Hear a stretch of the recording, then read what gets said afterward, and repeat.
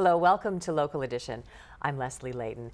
The arrest of a former Orange County Public Works executive who is accused of sexually battering women who worked in his department has the Orange County Board of Supervisors looking into the way they handle such reports of abuse. With us now is Orange County Supervisor Shawn Nelson.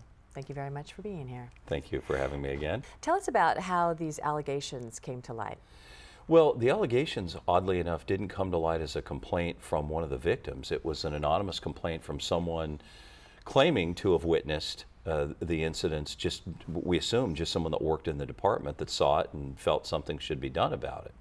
Unfortunately, at the county, by the time the supervisors learned of it and got an anonymous complaint, we later, almost 6 months after the fact, learned there'd been a previous anonymous complaint.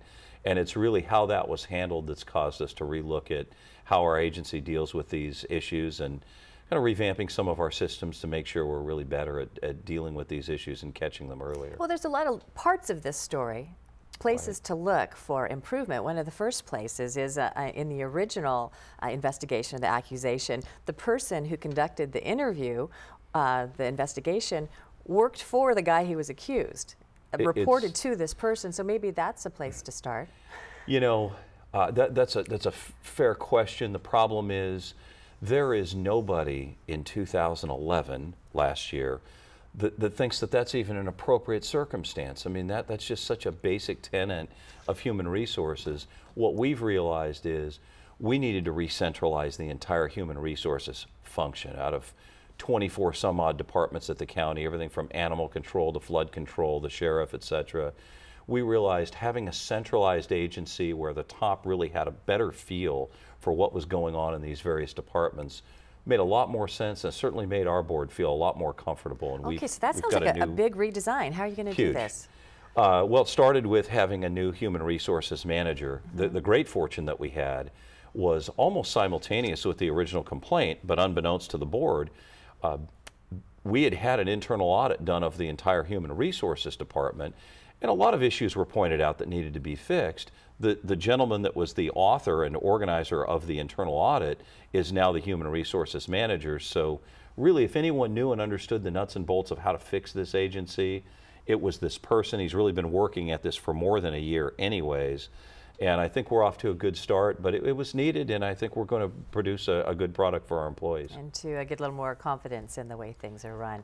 On a completely different matter, the Tri-City Park, you're going to join together three cities and have a nice park out there. Well, we have a unique situation. Tri-City Park was built by the county about 40 years ago and has been run by 3 cities. Not really sure how that came into being, but it's the only circumstance of its type in the county. And in 2012, it wasn't a functional model. The cities have asked the county to take over, and I expect that's what's going to happen here in a few months.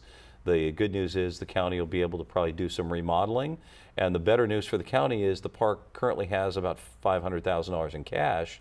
Just needed sort of one party to step in and really organize the effort to remodel the park, and hopefully the citizens will get some benefit of their tax dollars being spent in North County for a change for parks. Okay, so while we're on the subject of kids and parks, go ahead and plug your park day. There's a Nelson. All right, well, we have a sports day. This will be our 3rd year doing it at Craig Park. It's right on the border of Fullerton, Brea, and Placentia as well, very close to Tri-Cities.